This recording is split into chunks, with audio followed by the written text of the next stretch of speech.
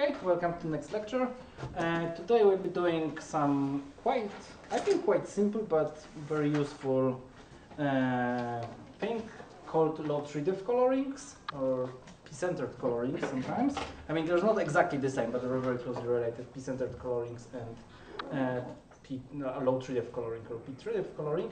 So because we'll be using today treedepth, let me recall things that were on the first lecture. So in the first lecture we defined treedepth of the graph.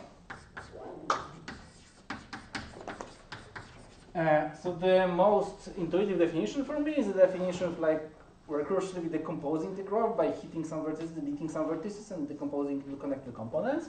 Okay, so we have this definition that the treedepth of an empty graph is 0, and the treedepth of G is maximum over connected component. G treedepth, okay, if G is disconnected. And if it's connected, we try to remove one vertex. So G is 1 plus, we pay for the vertex we delete, and we delete one vertex in the best possible way. Yeah, so if G is connected. Yeah, so this is like, so we can like independently resolve every connected component, and to resolve a connected component, we delete one vertex and recurse into connected components, etc. And our treedepth is like the depth of this recursion. Yeah. So if we make a picture of how this recursion works, we have our graph, and we split into connected components. Then in every connected component, we delete some vertex. Then the graph got split into connected components, maybe into 3, but maybe this one doesn't get split. Then in every connected component, we delete extra new vertices, and maybe some of them again split into pieces. Then in every connected component, we delete another vertex.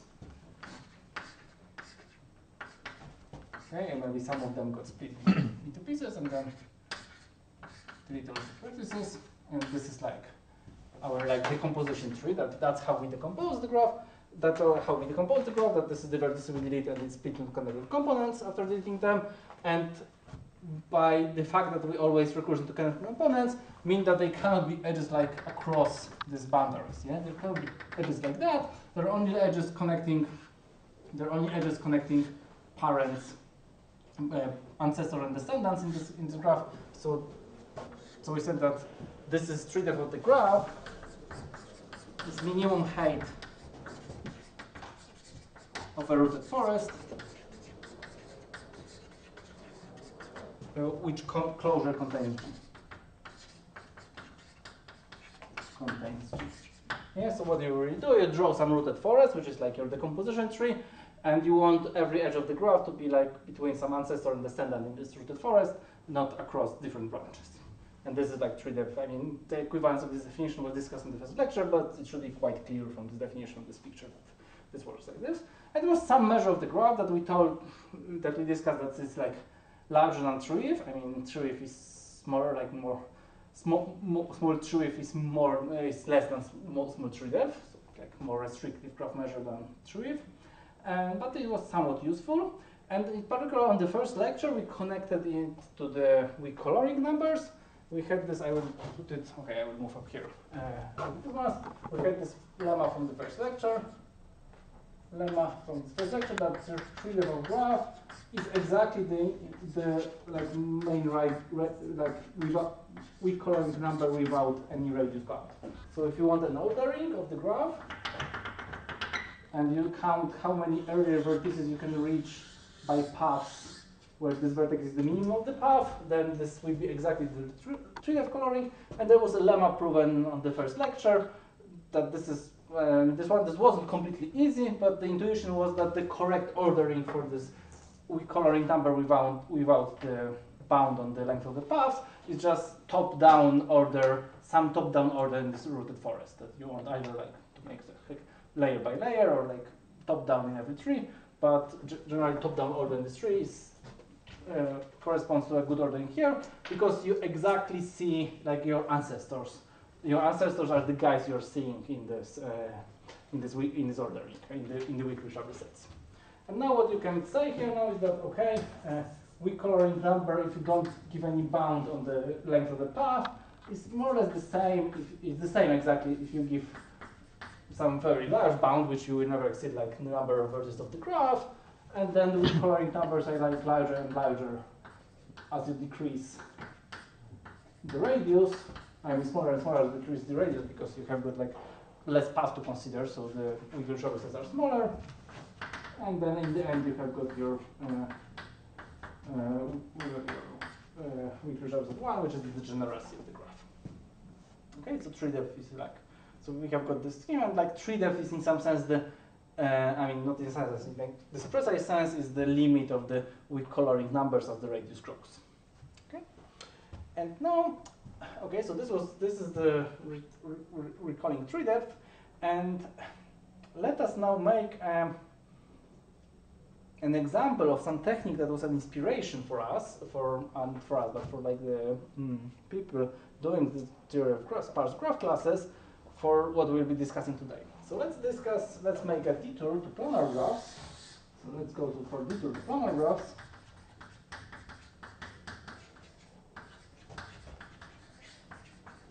And let's discuss something which is called the Baker's laying technique.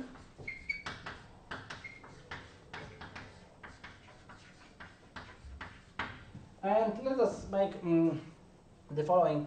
Let's do the following thing. Let's assume that we have the planar graph G, which is planar. And let's try to find a large independent set there. As large as possible, let's try to find large independence. But independence set in planar graphs is a little bit hard problem, so we are not really trying to do the best possible, but we want some approximation. Let's say that somebody gave us some epsilon and we want the 1 minus epsilon approximation. That means that we want to find an independent set that's like at most 1 minus epsilon times smaller than the optimal one, that we want to be as close to the optimal as possible. Okay? So let's try to do this, and the trick is as follows. Let's put P to be the inverse of the epsilon, like close integers. So 1 over epsilon C. Okay? Okay? Let's put any vertex of the graph. Let's take any vertex of the graph. So let's go here. And let's take any vertex of the graph as the root vertex, as like the starting point of the vertex. And let's do BFS from V. From V. And let's say that layer E are exactly these vertices that have got distance exactly E. I. Okay? So this graph looks like, I will draw this picture. There's V. And there's like layer 1, layer 2, layer 3, and this is this is a good picture for what we are doing, but of course it can be like this will be layer 4, but then this can get connected. There can be like an aisle here of layer 4, etc. But let's keep the picture clean as this one. So these are like layers, layer 1, 2, 3, 4, and let's now like make this layer like let's think of this layers modulo p plus 1. Try modulo p, but let's do it. Modulo p is okay. So let's do layers modulo p. So let's think of let's define wi. W, I will call it j. This is like union from k equal 0 to infinity L I j p plus j plus pk. That means that I'm taking like, and this is like for j between 0 and p. So what I'm really doing here is that I'm taking modulo p, so I'm taking like this layers, the index modulo p, and I put like coloring the graph. You can think of coloring the graph with like modulo p, what's the distance to the root v, what's the distance to the root v, modulo p. That's our colors. Okay? So we're doing like coloring the graph, and well, so we have got like p distinct size, so like w0, so wp minus 1. This is a partition of p of g, of g. And the crucial observation is that, hey, there is one of the sets, these are p sets, p was 1 over epsilon, so there's one set that contains only epsilon fraction of the optimum solution. So if we fix some I star to be the optimum solution, there exists some j such that the size of the wj intersection our optimum solution is smaller than epsilon times the size of the P solution. So there's one layer, not layer, but one like this, one color that contains only epsilon fraction of the solution, because we have got 1 over epsilon colors and they are disjoint. Okay? So there's only epsilon fraction. So let's try to guess the j. I mean, try all possible j's. So let's try to find for every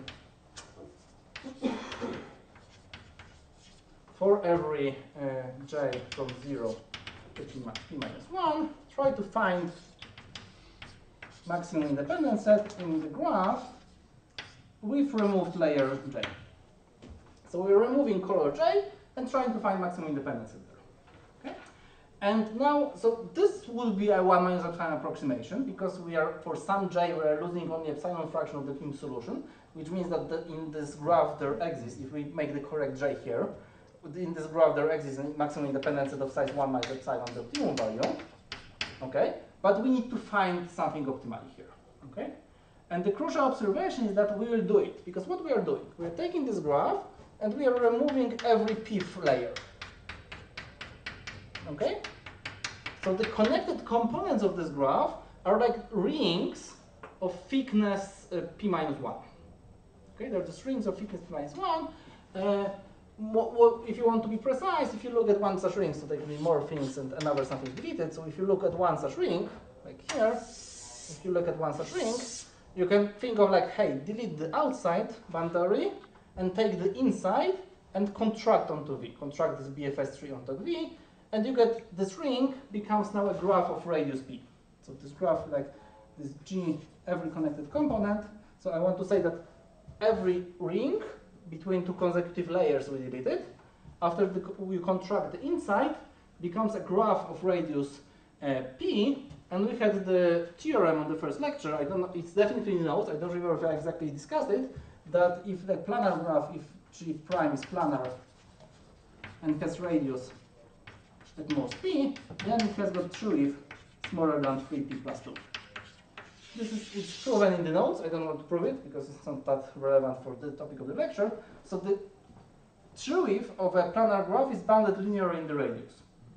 Okay? It's bounded linearly in the radius, which means that this ring has got true if order of P, which is order of 1 over epsilon, which is a constant. So if somebody gives us a constant epsilon, this this ring has got this truth. And now, if you know how to make dynamic programming algorithms over graphs of bounded truth, which is something we slightly discussed today during tutorials, not very deeply, you can know that you can solve here the maximum independent set in time roughly 2 to the p times n, which is 2 to the 1 over epsilon times n. Okay, so the time is exponential in the truth, but this is 1 over epsilon, and there is linear factor of the graph size up there. Okay, so what you can do here, so you have got so this technique says that, hey, let's sacrifice every pth layer in the BFS tree, but if you choose the remainder wisely, I mean, you try every possibility, but for some choice of remainder, you lose only epsilon fraction of the solution. And then the remaining graph gets simpler, namely it has got true if bounded by 1 over epsilon, so we can do dynamic programming and solve problem optimally in the remaining.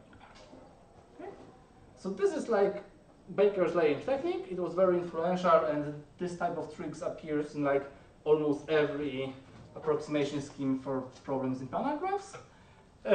But let's try to like do something with such trick. The proof techniques will be very different, because we'll get a much weaker result, and unuseful for approximation result, by the way.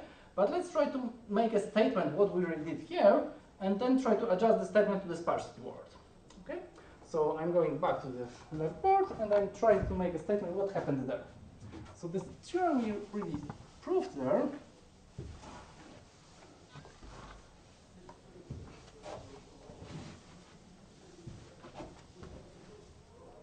So the statement you can really prove there is the following. Given planar graph G and an integer P, you can find in polynomial time, actually, find polynomial time a coloring this is like the partition into WJs, yeah? The coloring F from P of G into P colors, okay? Such that if you forbid some color, I will write it the following way. For every set of I, set of P, which is not everything, size of E is strictly less than P, for every set of colors, if you look at the guys induced by colors, if you look at the guys induced by these colors, okay, this tree is bounded and actually is order of size of I, because that's like the width of the rings you can obtain using I colors. Okay, so what we did here is that, I mean, I can write here properly 3 size I just. Okay, what we get here properly is that, okay, we can find planar graphs and give some number P, it's 1 over epsilon up there, but an integer. You can color with P colors, such that if you request any set of colors, which is not all the colors, then the tree of the graph induced there is bounded linearly in number of colors requested. There? Good. So this is something, and it's very useful. The useful thing for the coloring, for the approximation, was that it really was, if you even lose one color, you already get this very strong structure with bounded tree graphs. Okay? This is something we won't have in graph of bounded expansion. I mean, in graph of bounded expansion, you know where it is, we won't get as good property that losing one color from the coloring will be will already give some strong structure. It will be on the other hand. It will be like a small subset of colors will have any small subset of colors will have got strong structure. But if you take too many colors, you can't say anything. So let me state the theorem that we prove today. The theorem we prove today is that if G is a class of bounded expansion,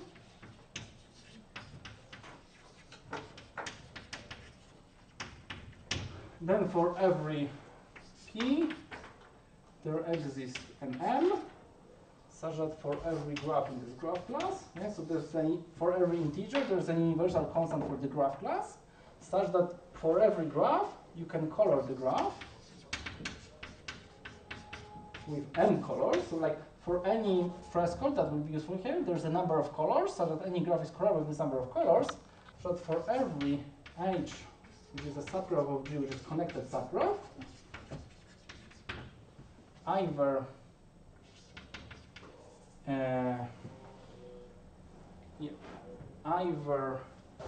and J is the number of, and I is the number of colors. Yes? So this is like the size of the f of D of H.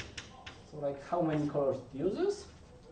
If I is smaller than P, then the tree depth of H is at most I. So this is a bit different thing if there's a stress put. Yeah, if I have a class of bounded expansion, okay, if I have a class of bounded expansion, if I have got class of bounded expansion, then give me a number of colors you're interested in, like subgraphs induced on some number of colors, then you can find a huge number of colors. This will be like really huge. I mean, this blow up will be like really horrific here today. And so there's a huge number of colors, such that every graph from the graph class can be colored with a number of colors. So that whenever you take I colors, I less than P colors, the connected components of these I colors have got small tree depth. Like you can think of it like this part can be replaced is like for every subset of the number of colors of size at most P. The tree depth of the graph induced by these colors is at most the size of I. You can phrase it, this will be like more similar to this statement, yeah? I mean, this is really the same if you think it for a while, but it's when you use it, this formulation is a bit more usable, but it's really like, I mean, it's really the same. So that if you look at some number of colors, at most P, then the graphs induced by these colors is smaller. Okay, it's like and it's like the number of tree depth of this graph is at most number of colors you requested. Okay, and we'll be doing really something. We'll be really proving, and I will put it here because I have this assignment. A third thing namely, so this is like this, and this, and we'll be proving something stronger. So this is equivalent to this. So this is equivalent to this, but we're proving something stronger, namely that for each G connected, either there are more than p colors up there, and then we can't say anything. There are more than p colors, or there's a vertex of unique color, or there exists some color I such that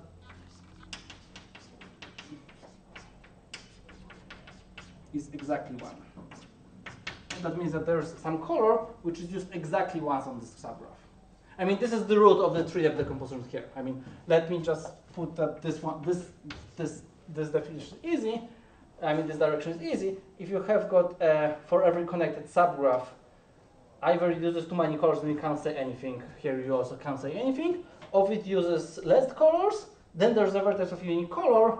So hey, let's take this vertex, let's look at the subgraph, take this vertex of unique color, delete it, and recurse into connected components. Hey, you have got 1 colors less, and you again can apply the same statement. Take every connected component, find the vertex of the unique color, delete it, and recurse into connected components. And in this way, this inductive statement proves that if you use any I colors, you get treedepth at most I. Okay? So what we will be really going to do, we'll be really proving this one, and this one implies this one's, and tutorials will show, which is quite easy, that if you have a coloring satisfying this one, then you can get a coloring satisfying this one, but you may need a bit more colors. I mean, you may need to like add some shades to colors to break up some ties up there. So let me make the let it formal. Let me make the definition.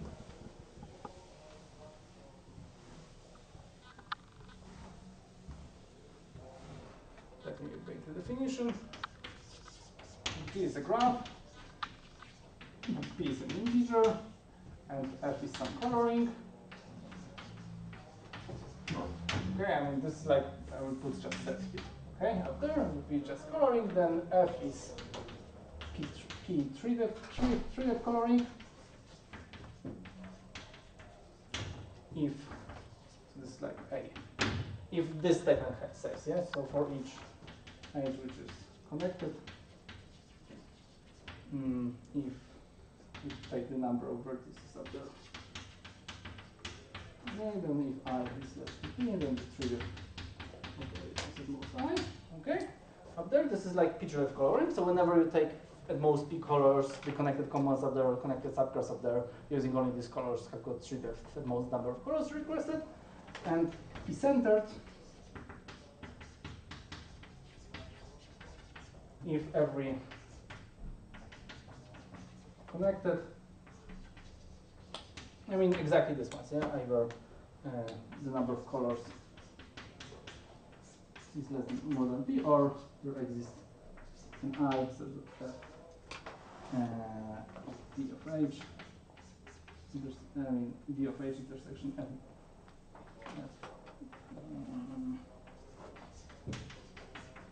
Is exactly 1. There's the vertex of unique. Okay? So there's something, and this says that in classes of probable expansion you have got p-centered colorings. For every p there's a number of colors, so there's a p-centered coloring using only these colors, because of course if you color every vertex with a distinct color, this is a p-centered coloring. But what the statement says is that every graph class has, for every p there's a universal number which depends on p, such that, and the graph class, such that you can color with this number of colors and get a p-centered coloring. And what I just argued here is that any p-centered coloring is clearly a treedepth coloring, and given a treedepth coloring, which is shown in tutorials that it's quite easy to obtain a p-centered coloring, maybe using a bit more colors. We'll be using some like shades of colors to do this. Okay? So this is the statement, and what we want to prove is that we want to prove that a class want to prove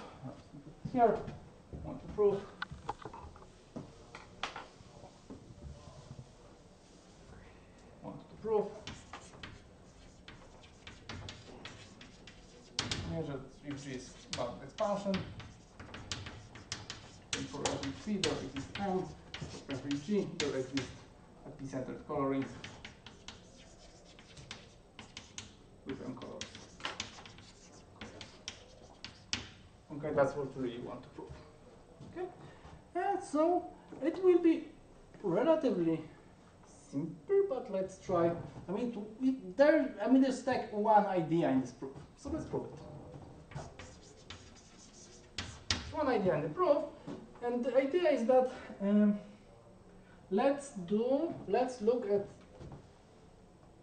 take this graph G, and let's look at the idea is to use weak coloring numbers and to take the ordering sigma, which is optimal for a very large radius, namely we are looking at the radius which is 2p to the p minus 1. It's like a table.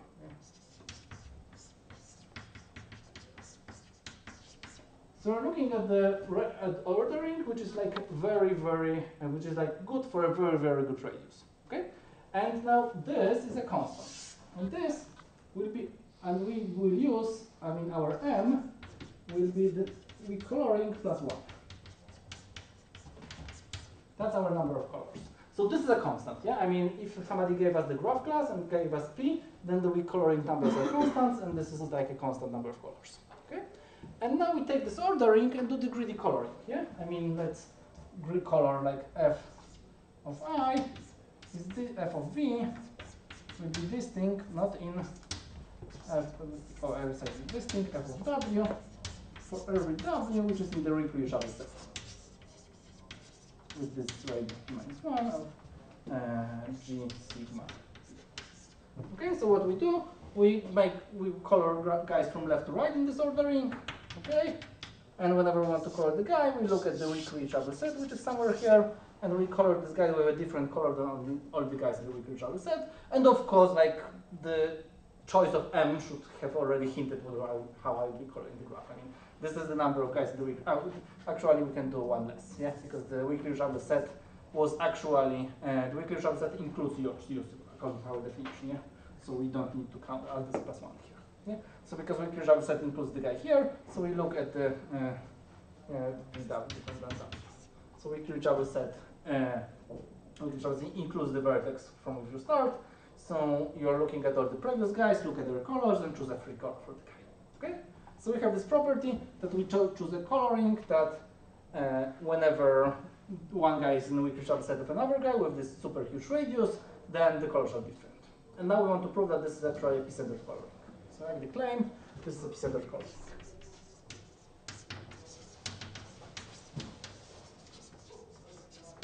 Okay, so this is our definition. We take this huge radius, and now I'm moving there, the other side, to prove it. And the crucial claim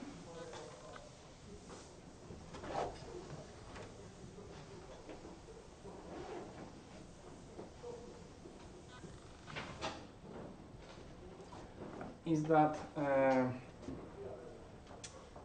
let's do it this once, for every I between 0 and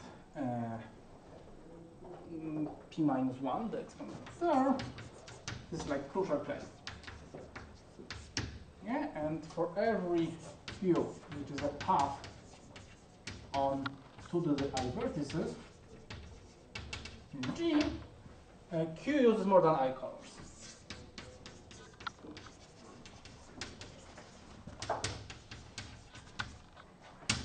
Okay, so if I have a path on to the I vertices, okay, for I between to the path p minus 1, 0 to the pi minus 1, then I need to use more than I colors. F use, Q use, I mean F on Q. Q uses more than I colors. Okay, this is the claim we want to prove. And we'll prove it by induction on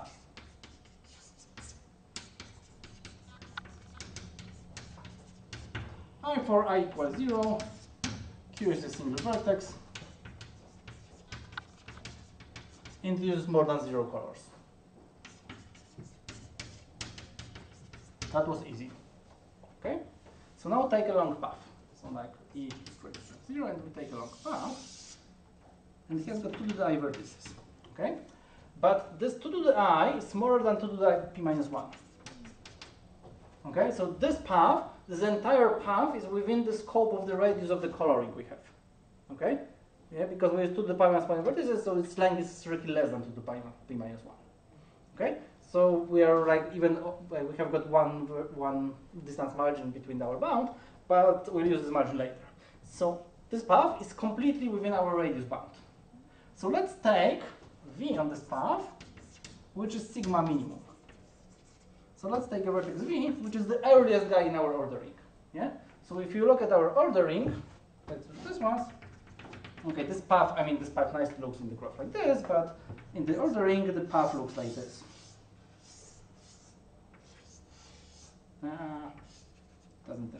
The path looks like this, and vertex v is the earliest guy. And now the point is that this v is the weak reachable set of everybody else. Okay? For every guy on the path, the observation is here that for every guy in the path, v is in the weak reachable set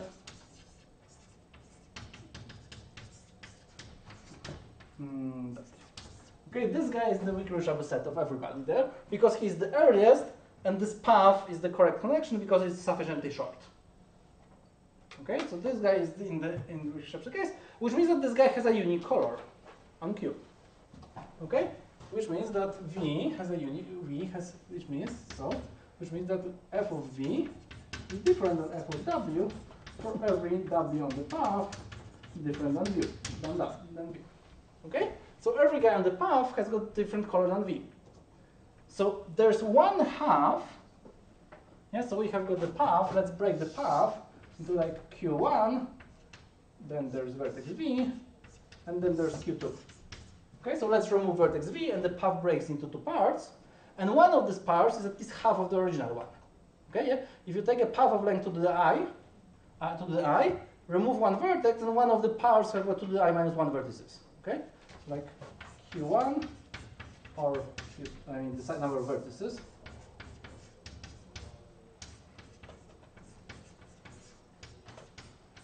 And that is done to the I minus 1, so we can use induction. Yeah, so this part, so say Q1, so here you get more than I minus 1 colors, and this is an extra color, so we have got more than I colors. Okay, so Q1 uses more than I minus 1 colors, and V is another color. And V is another color. Okay, so there's one extra color. Yeah? We have the path, but removed one color, and the induction goes. Okay, so any path of length up there is like good.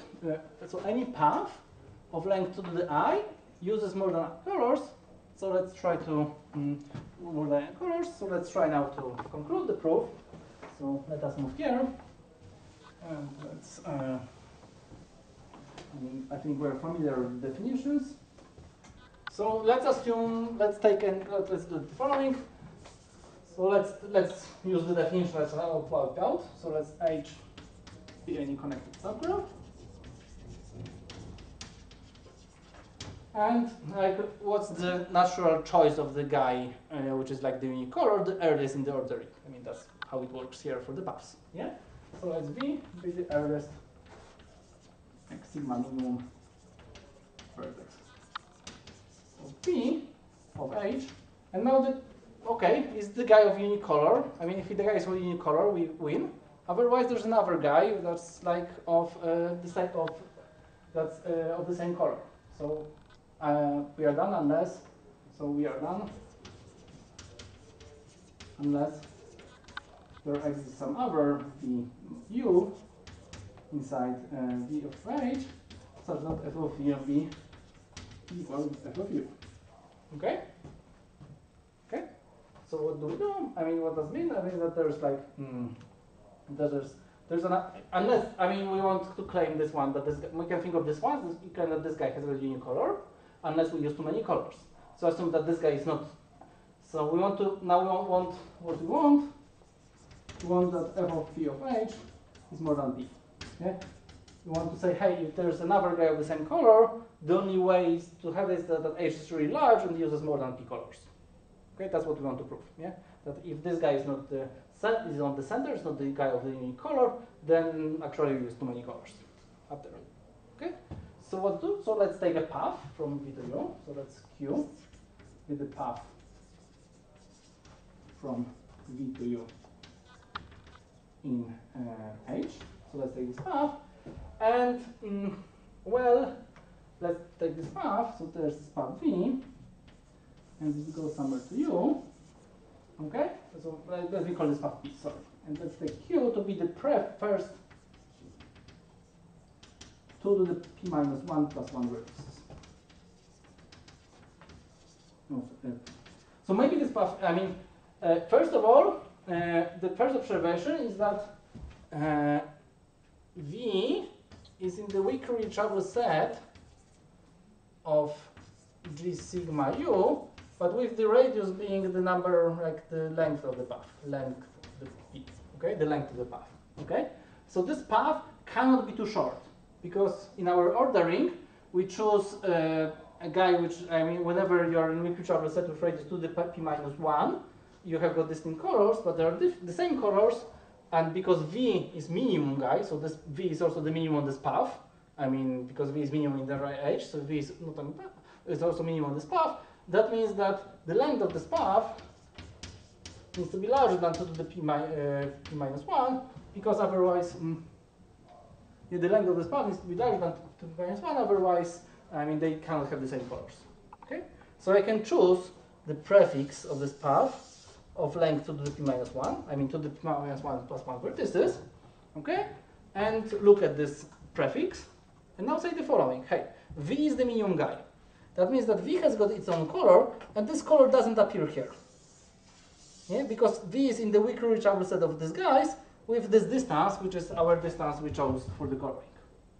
Okay? So what I'm saying is that for every W in V of Q, if V is different than U, then F of V is different than F of W, because I mean this distance is short enough that we keep track of the stuff with our weak coloring number. Okay, so this guy's within weakly reachable set. So here I will use different colors, but this guy, Q minus Q without the first vertex, has got 2 to the P minus 1 vertices. Okay, so we can use our claim that says that it uses at least P colors, okay, because it's more than P minus 1, at least P colors. So our claim says that on Q minus V we use at least P colors, and V has got another P plus 1, P plus first color, and we are done. There are more than P colors. Okay, there was like careful like counting in our argument. I mean, and I made the numbers so that they work well. But if you want some more slack, you can do it differently. But I mean, we observe that hey, there's this path from V to U, and they have got the same colors. And V is the minimum of H, so V is always in the weakly reachable set if you go around the color, but the radius increases. But because we chose our coloring to be like this thing up to radius 2 to the P minus 1, for the first 2 to the P minus 1 vertices, you have a different color than V. And then our argument kicks in that says, hey, but here you need to use more than P minus 1 colors because of our inductive argument. So there are P colors here, and V is the P plus first color, and you're done. Okay. Yeah. So that's it. So we are done. We have proven our theorem. And the important part what we had is that we were really algorithmic. So let me wipe it out and let me record the algorithm things we are doing here.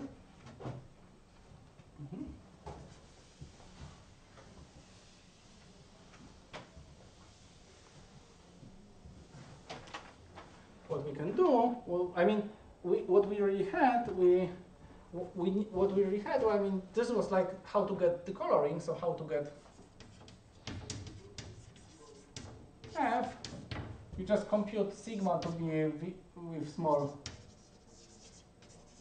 equal to the P minus 1 of G sigma, so you want a small, I mean, this was our number of colors, yeah? I mean, I never used that we are really doing optimal weak coloring number, optimal ordering. We just said, hey, you can have an ordering with this being bounded, and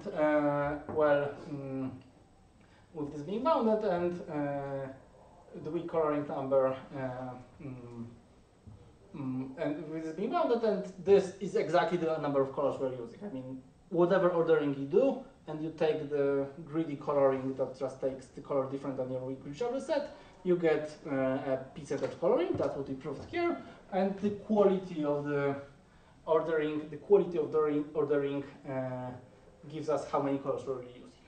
Okay, so that's it. So what can we do? Well, we had admissibility approximation, yeah. So we had was a p-time algorithm to get an ordering with admissibility. Sigma is like smaller than with this radius, you know, to the p minus 1 to the p minus 1 times the real admissibility of G. Yeah, so there was like a radius approximation of admissibility, which was like sort of greedy, really, yeah? Greedy packing, greedy everything. And then there was the lemma saying that weak coloring number with some radius is bounded by some blah blah blah of admissibility. Maybe J sigma. With some similar radius. I don't remember exactly numbers, but there was an argument saying that, hey, if admissibility is small for an ordering, weak coloring numbers is small for the rings, maybe the radius grew. I don't remember exactly how it went. You can check in the, I think, second lecture. What was there? So you can approximate the admissibility in polynomial time, and if you have small admissibility, you have got a small weak coloring number, so you can use this ordering to get your coloring number. But as you see here, it's really that, I mean, the blow up of the constant is super huge. Yeah, what we really did, we took the weak coloring or the weak coloring number with ordering with exponential radius in the number of colors we want, and then used admissibility approximation, which was really to the radius. There was like admissibility to the radius here, if you remember correctly. I mean, the exponent was the radius, really. So there's again this 2 to the minus 1 exponent of the admissibility here. So this weak coloring number is a constant, but it's not a constant you are going to use in an implementation. Okay. So what really happened here? I mean, now let's us. Okay. So before I go into some like some digression about like implementing this type of things, because it's not really hard to implement. It's just how well it will work. It's like a different thing. But let us try to use it first. Okay. Let us try to use it first. So let's go. Let's go to the following setting. Where is it really useful? So say that one of the tasks that computational biologists are doing in many places, and I mean, don't ask me about the details of the motivation, I may summarize, but one of the tasks that appears in many bioinformatics applications is like counting small subgraphs. Yeah, so I have got big graph gene, which is like a big like network, how, I don't know, some genes interfere, or some phylogenetic network, I mean, a lot of things. This is like large, but sparse. For some reasons, it's usually sparse. And I have got a tiny pattern. Tiny pattern, and think of like 5 vertex path. Think. Yeah. And the question we want to ask, how many times H appears in G? How many H subgraphs in G? Okay, how many there are H subgraphs? And for some small patterns, like, I know, short paths, triangles, and many other things, it turns out that this is like some sort of correlated with some good quality or some like other properties of the network, and just like a real number that somehow has got some meaning for some applications. I don't really know. So I mean, like the specifics of the graph, how it's formed and how this graph is, depends on the like the spectrum of how many small subgraphs there are compared like to how many there should be in a random graph or something like that. There's some sort of like, for some reasons in some place, important measure. So let's try to count it. I mean, we want to count it. And if you do it by brute force, you get V of G to V of H. I mean, just try all possibilities. And this is like quite a lot. Sometimes some heuristic help, but this is too much if this is large and this is like 5. A lot to the 5 is quite bad. I mean, if you have a large graph, which is like a million vertices, you can afford n log n or n times larger constant, but you cannot really afford n to the 5. Okay, so let's try to do different thing. Let's try to get a size of f will be V of H centered coloring, or even treedepth coloring.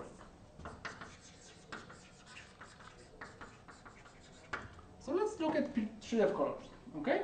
We want to have a treedepth coloring, okay? And now let's guess the colors, and it uses M colors. And let's define the P to the number of vertices up there, okay? This is the colors. So let's do the following. Let's guess the colors and then count inside the colors. This requires some inclusion and exclusion, but let's do the following algorithm. For every set of colors of size at most P, count the number of H subgraphs in G by F minus 1 of I. Because this has got treedepth most size of I. Okay? So what I want to do, for every set of colors, I want to count how many subgraphs will be there using only these colors. Because every subgraph will be counted at least once here. Okay? Every subgraph will be counted at least once because it uses most P colors. Okay? Now, some subgraphs that use less than P colors will be counted a few times, and you can do some inclusion and exclusion magic to get the correct count in the end. I don't want to dive into details. Everybody who has seen inclusion and exclusion principle on the discrete mathematics in the first year can figure out the correct inclusion and exclusion formula given all these numbers for I up there. Okay? So I don't want to dive into details. I want to go for this task. Okay? Inclusion and exclusion is not the topic of this lecture. Okay? So let's and then do it and compute this ones, count this ones, and given all these numbers, these numbers and I. For every I, do some magic inclusion exclusion. Do inclusion exclusion magic. Okay, inclusion exclusion magic. This is not very. This is not very complicated to do it. Okay, so we have got this task, but now the treedepth is bounded, and this is something we do on the exercises. Somebody was attending like the parameterized algorithms course, or even was going at the advanced algorithms course up here. We have shown bounded treedepth routines, like graphs on bounded treedepth, how to find free coloring of graphs of bounded treedepth, or like find maximum independence of graph of bounded treedepth. We'll do some reminders of tutorials, but like this one, the theorem, which is like easy, like if H and there's like if we're giving G of H and we are giving a tree decomposition of G of width at most W, then you can count H copies. I can say that there's like some constant depending of H and W times this number of vertices of the graph.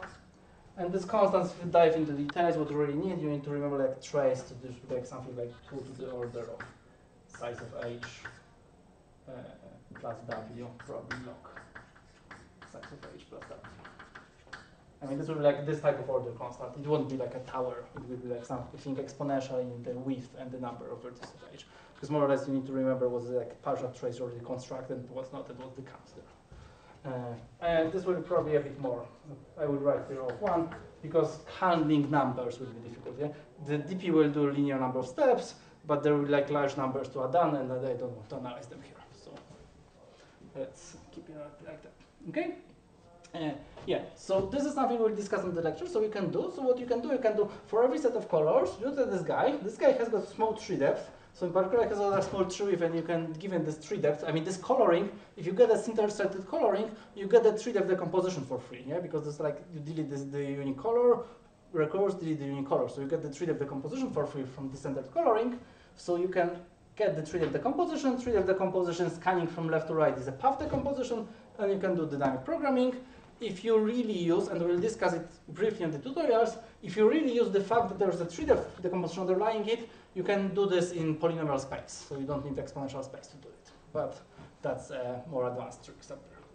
But what happens here is that, hey, I can use low treedepth colorings with bounded treedepth dynamic programming routine to count the number of small patterns.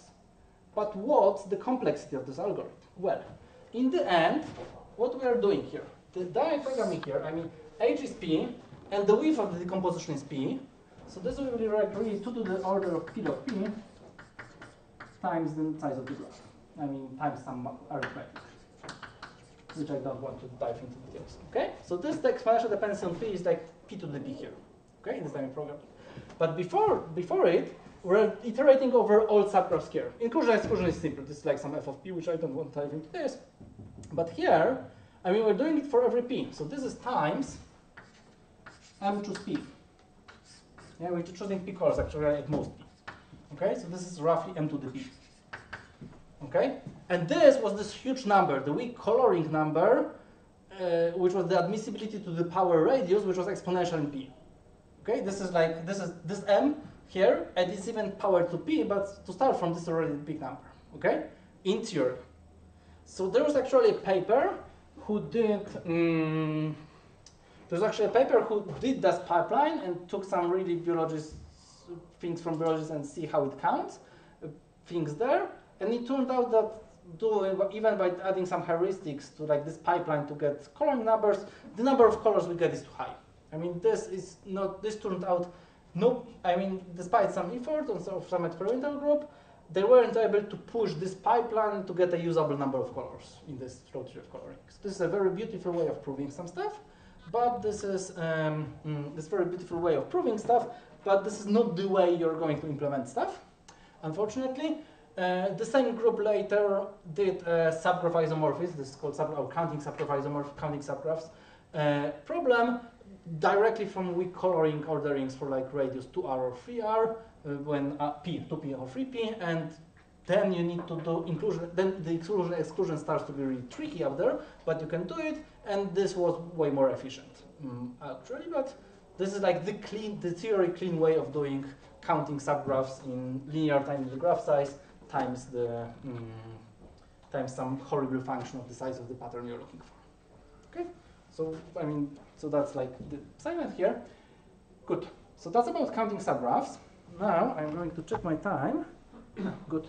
So now I'm going to back to the theory, because what we have really proven here is that bounded expansion graph classes have got good p-centered colorings, so low treedepth colorings with constant number of colors. Now I want to argue that there's actually like, this is if and only if. I mean, if a graph class has got a good like for every radius there's a good bound on the number of colors, then it needs to be a bounded expansion. Okay, so let's do it. That's all we want.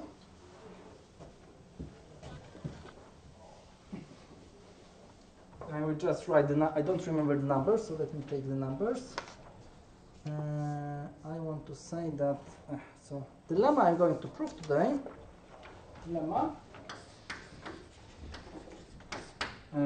okay, if there is, if G has, if F is 2p plus 1 treedepth coloring of G with m colors, then the topological graph R of G is bounded by some function 2p with m choose p, 2 plus 1. Good. Okay, that's this one. To prove p. I used p for the number of colors, Michał used r in the notes, that's why I'm confusing them all the time. But p should be the number of colors, Michał is wrong. Okay. So what I'm going to do here is that, hey, if I have got a low treedepth coloring with a small number of colors, I cannot have too dense topological minor. Okay? So like as a corollary, I will prove it in a moment, but as a corollary, we have got that this for if G is a graph class, then the following is equivalent.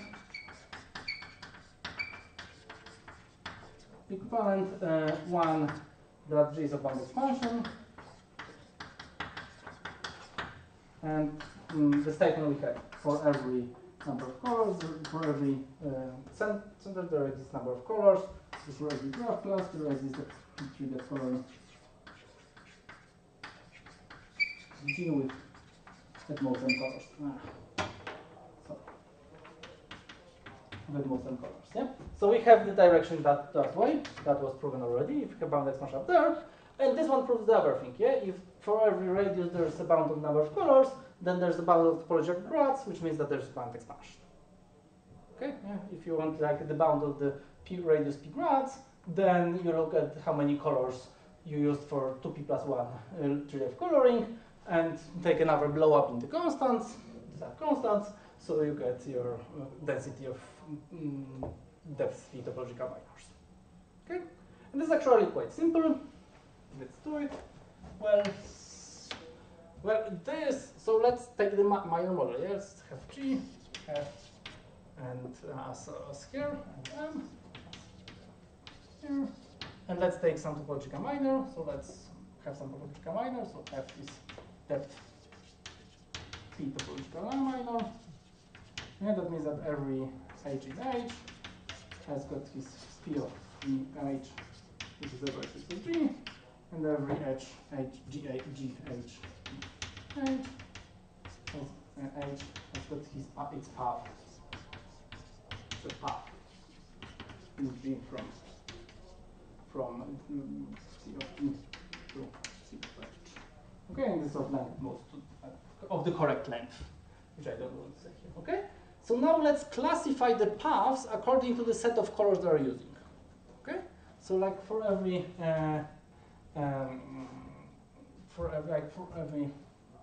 let's E for every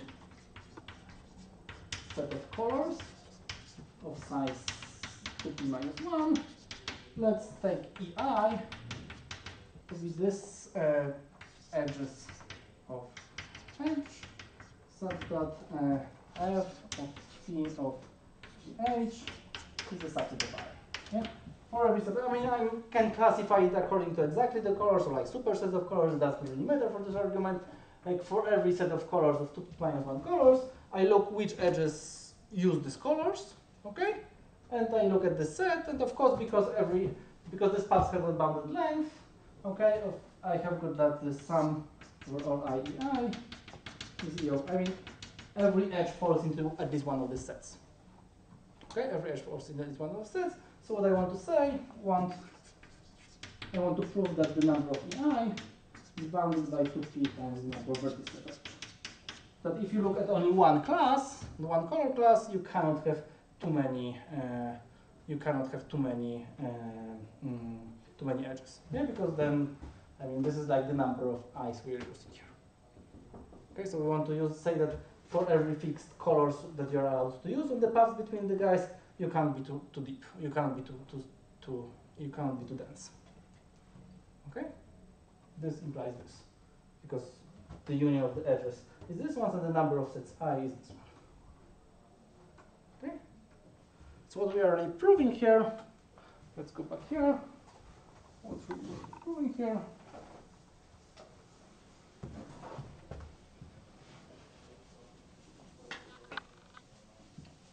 Okay, so what I want to prove here is that I want to prove, so what I really want to prove here, that the number of edges of a graph G is bounded by the number of vertices of the graph times treedepth of the graph minus 1. If the graph is not empty, yeah? I mean, for empty graph when treedepth is 0, this is like false. So. That's true. Okay? And this is exactly what we want, yeah? If we take just some set of 2p minus 1 colors, treedepth is bounded by 2p plus 1, and that means that there are actually 2p, that there v of h vertices may be less, but the number of colors, but the treedepth is at most 2p plus 1, so the number of edges is most this times this. Okay? And this is obvious. Let's look at the decomposition. So this was the decomposition we draw at the beginning of the graph. This is the decomposition, and where are the edges? Like let's look at every edge and let's count it from the lower endpoint. I will finally use colorful chalk. Now I recall I have it. Okay, like this is the decomposition, and like let's count every edge from the bottom endpoint. Yeah. So every edge the graph may look like this. Okay.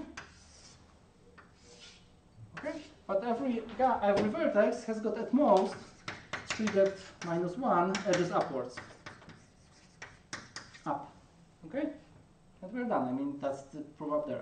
If you count every edge from the lower endpoint, you count every edge once, but every endpoint counts at most treedepth minus 1 edges. Okay? So this is like, so the low treedepth graph are sparse. I mean, the average degree is lower than treedepth. And then you have got m choose 2p map plus 1 choice of the colors you're going to use for your edges in your topological model, so you're sparse. Good? Good. Okay, so we proved our theorem. That was like a digression, but let's like now, I think I'm going to wipe out this claim soon, but I'm just checking what's the time. Very good. Still, I mean, that's like exactly how we expected this to last. So now I want to make an introduction. So what's happened today? We introduced the toll of low treedepth colorings. The proof was quite simple. It was quite tricky, but not very complicated to prove that good coloring for weak reachable sets with very huge radius are good for the colorings. There's a slight difference between centered colorings and treedepth colorings. When you are using stuff, the treedepth colorings are already sufficient, but the proofs already give the centered colorings, which in some sense already in the coloring include the treedepth decomposition. So that's sometimes more useful. So I would rather recommend you to think about centered colorings rather than treedepth colorings. I found them a bit more useful, but in the literature you can find both.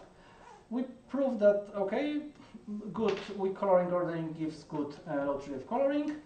And we proved also in the other way around that if you have a good coloring, low treedepth coloring, you cannot have too large topological minors. I mean, that was the lemma that was just before. So, like, this is like yet another characterization of bounding expansion graph classes. I mean, you had the characterization no dense shallow minors, no dense shallow topological minors, there was the neighborhood complexity, and now we have got, there were weak coloring numbers, and now we have got, like, there's a uniform bound on the number of colors you needed for p-centered colorings. Okay, that's another thing. And now why this is useful? I mean, this was very useful to make a theoretical statement. There's a linear time algorithm to count small subgraphs.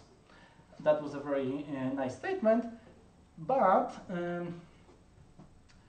yeah, there was a very nice statement, but okay, now I recall what I wanted to say about this arithmetic. If you count size of the graph as a constant, number of subgraphs is like n to this constant, so all the numbers are like of logarithmic size. I mean, the number of bits are logarithmic, so you can treat it as like unit operations. Good. I'm not lost with the arithmetic there, so it's really linear time.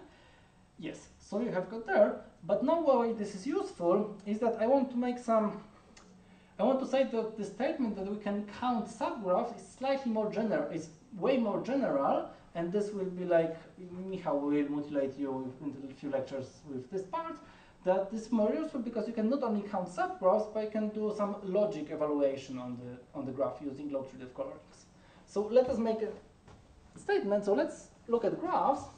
And I want now to write a formula saying that there's a P5 in a graph. How do you write that there's a P5 in a graph? So H is a P5, and how do you write the formula? There is a P5 in G. Well, let me write this formula for you.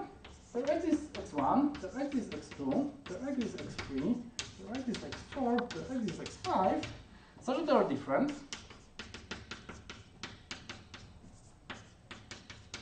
Okay, I should have chosen shorter path. Because now I'm going, let me write it.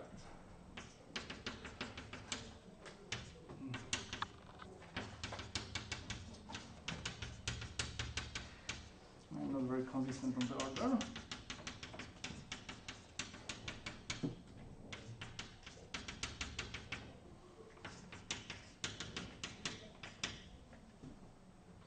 Good. They're different. Their edges, yeah, their pairwise different, and their edges from x1 to x2, and there's an edge from x2 to x3, and there's an edge from x3 to x4, and there's an edge from x4 to x5. Okay, so this is a formula which you all understand. that says, hey, there's a P5 in the graph. There are 5 vertices. I didn't put qualifiers that are in vertices. Let's keep there. There are 5 vertices that are pairwise different. That took 10 clauses. And then there are another 4 clauses saying that there are edges between consecutive guys. Okay? So what do I really say? I said the following statement. So let's think of the following logic on graphs. And this will be like first order logic on graphs.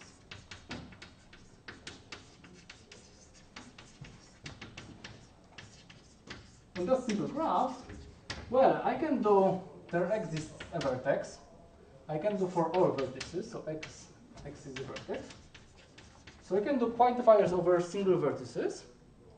I can do edge tests. I can do equal, non-equal. Okay, that's like the atomic operations. I can check edges. And I can do all the Boolean operators you want, like and, or, not. Okay? Implication, I will just like snugly show out there. So this is like first order logic graphs, and they just expressed a formula saying that, hey, there is like, hey, there is a P5 in the graph. Okay? So let's now, okay, so with this one, you can write your formulas. So there's like formula, you can write your formulas. And formulas have got 3 variables, yeah? The variables that are not over quantifiers are like outside. There's no quantifier for these variables, okay? So there's a formula psi, which can cause some 3 variables. Okay, 3 variables. And what we have really proven, if you go into details and check the dynamic programming, all this stuff, is that if psi is existential, existential means that you cannot use this one.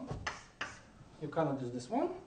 Okay? If it's existential, then counting satisfying assignments can be done in some horrible function of this formula and of this formula times n in bounded expansion graphs.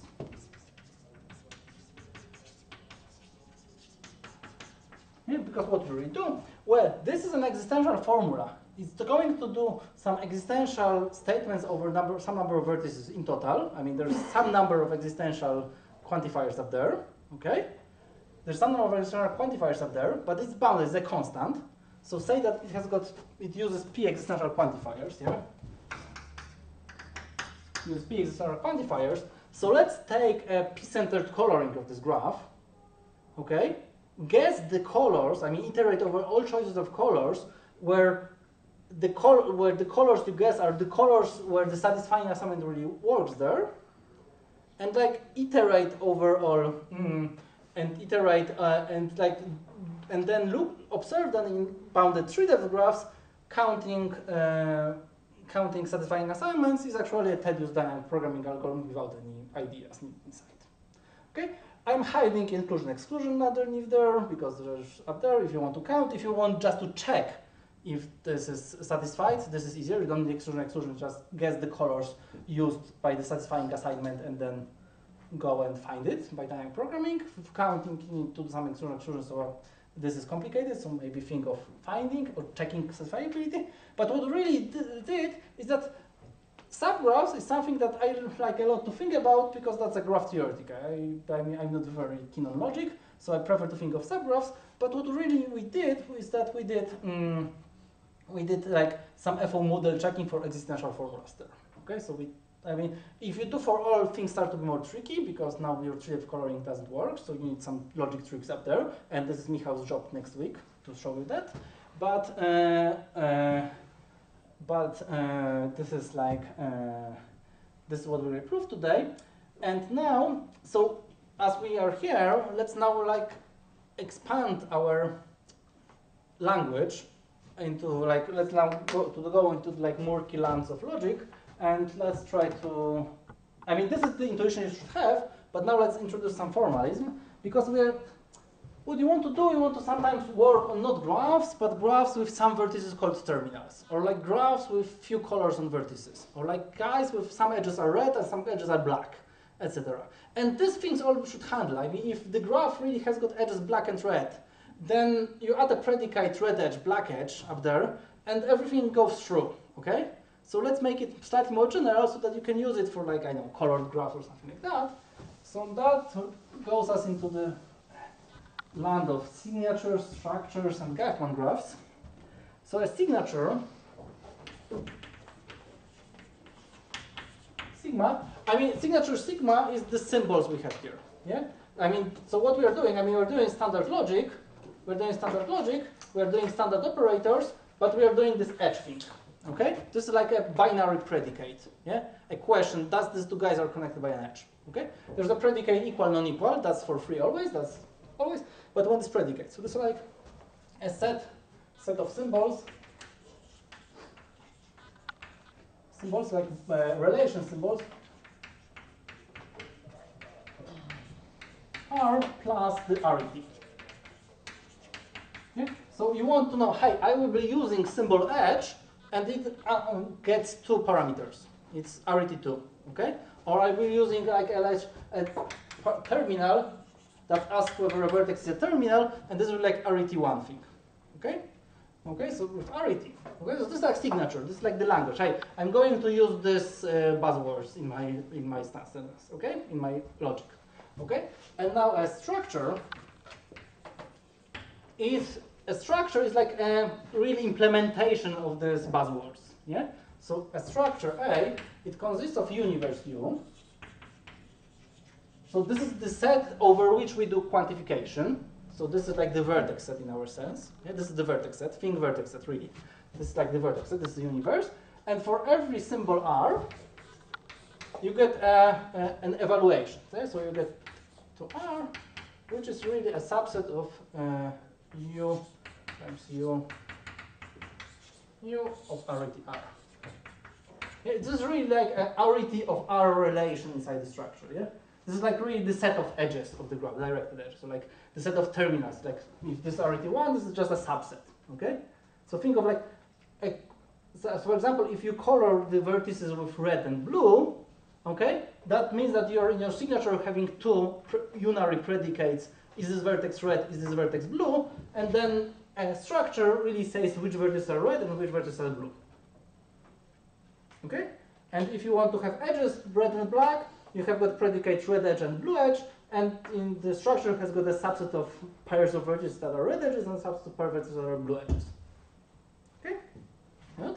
And now a Gaussian graph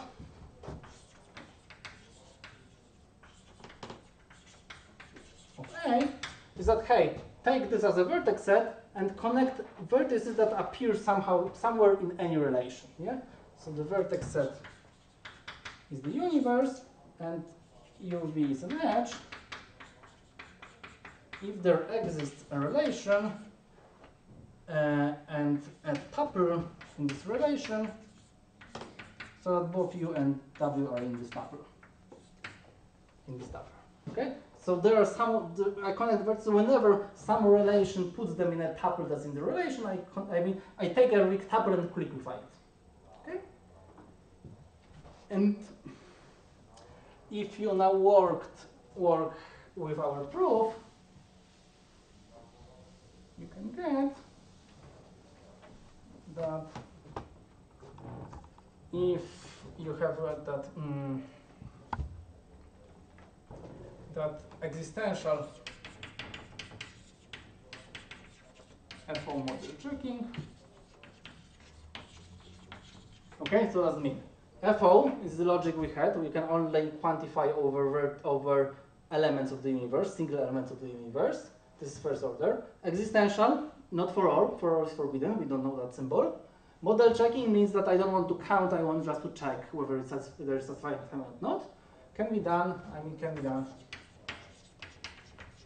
in times some constant depending on the formula times the size of the structure. The size of the structure counts like how you write it up. The size of the universe plus the size of all relations, blah blah blah, written down, times the substructure. If in structures class whose Gaussian graph has bounded expansion. And what we really say here, hey, what does it mean? For every graph class of bounded expansion, if you're given a structure whose Gachman graph is in the graph class, then you can just extension checking in this time when this function C depends on the bounded expansionness of the graph class, because there's this weak coloring number hidden here depending on the graph class up there. Yeah. So that means for every graph class bounded expansion, there's a function C and an algorithm that, given a existential formula and a structure whose Gachman graph class is in the graph class, checks satisfiability of this existential formula in linear time, times some huge constant depending on this one. And if you like mutilate the entire proof, you can get this one. I don't do it. I really showed you all the important parts. Everything else, like some logic blah blah to get this statement. What Michał will be doing, Michał's job for the next lecture is to cross out the word existential. Okay, so Michał's lecture for the next one is to cross out existential, and also he will highlight what happens in the nowhere dense graph classes. In the nowhere dense classes, everything is fine, but here appears one person. If you take now another color, and you want to write here nowhere dense, you need to put 1 plus epsilon here for every epsilon. I mean, there's like some slightly super polynomial, slightly superlinear dependency here. Up there. Good. Okay, so I think I did the introduction to logic that Michał wanted me, and Michał will be like, Michał's job for the next week is to cross out the word existential, and that requires some work on the boundary of logic and graph theory. Yeah, so Michał wants to allow for all. And note that our proof breaks down, because now, I mean, if you write exist x such that for all y, I mean, for different x you choose different y, so the set of colors is different for different x's. And like, you cannot really get like p colors where everything interesting happens. You need to be slightly more careful. Good. Any questions? Good. So I think we can stop the recording. And